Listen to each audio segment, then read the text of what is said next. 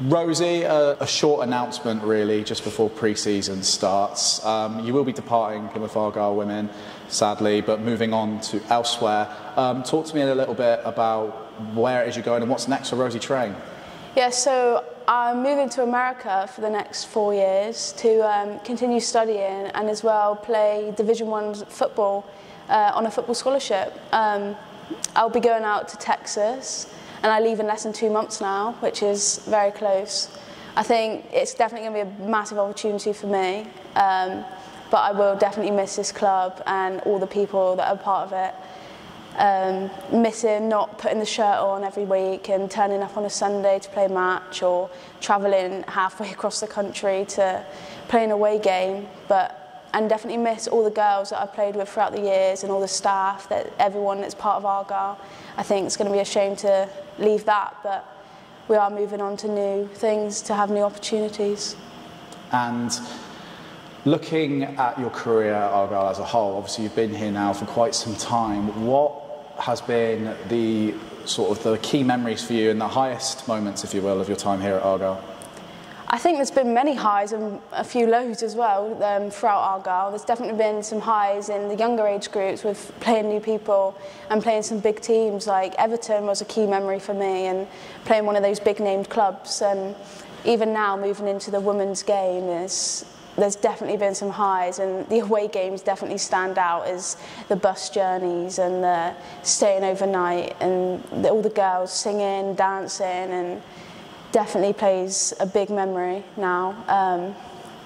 But I think obviously a few lows is like obviously you're losing, so a couple of matches you lose and it's obviously not the best feeling, but I think as a team we do push on together, and that makes it a lot better to have that as a team and go through these highs and the lows as a group of people. You kind of spoke a little bit about earlier, but is there, if you had to name one thing that you'd miss more than anything out of all the stuff that you kind of mentioned earlier, what's going to be the biggest sort of change for you to your life now that you're going to sort of think about every now and again and miss? Sure, I think it'll be the people mainly. Definitely, I think I've got closer to a lot of the girls in the last few weeks of Argyle, which is a shame now to have to leave, but as well as all the staff that I've been through like the last few years, I think leaving them and the effort they've put in for me and all of that is now leaving, I think will be a big miss for me personally. But as well, being able to put on the shirt as well, which I will not sadly be able to do anymore, but I think that will never be another miss. Every Sunday being able to put on a shirt, number 3 on the back, I think that's definitely going to be a miss. Along with all the players, the staff, I think that'll be one of the hardest things with leaving this club.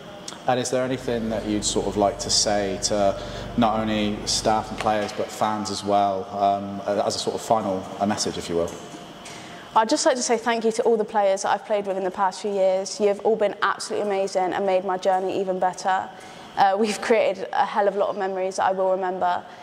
And thanks to Ryan, Mark, John, and all the staff that are with Argyle, because you have helped me massively and more than you probably know in the past few years since joining the women's squad. But I think the thanks that goes to them needs to be one of the biggest, because I don't think people see how much they do behind the scenes, and I think with all the messages that go on behind and like the supporters, the people that watch and keep up to date don't see any of that, but it does happen. There's a lot that happens, and I think there goes to a big thanks to them for that.